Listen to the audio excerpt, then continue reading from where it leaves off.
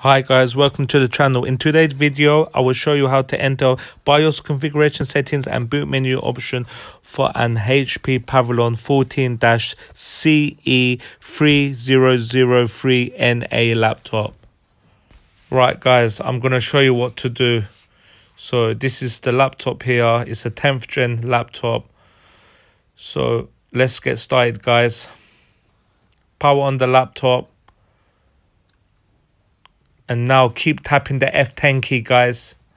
So by tapping on the F10 key, you're going to enter BIOS, as you can see on the screen now.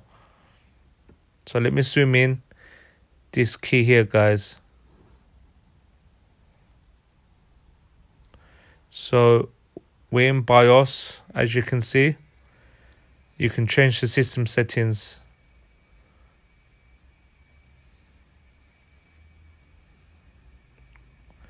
Right guys, I'm going to exit now and show you how to enter boot menu option.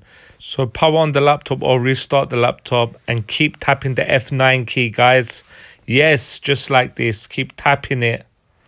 You're going to see boot menu option here, /boot manager.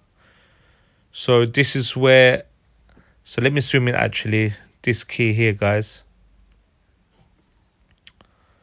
So if you've got any external device attached to USB, you can boot it here, etc. Okay guys, I hope this video has helped you. Please like and subscribe and comment, and I will catch you on the next video. Thank you for watching guys.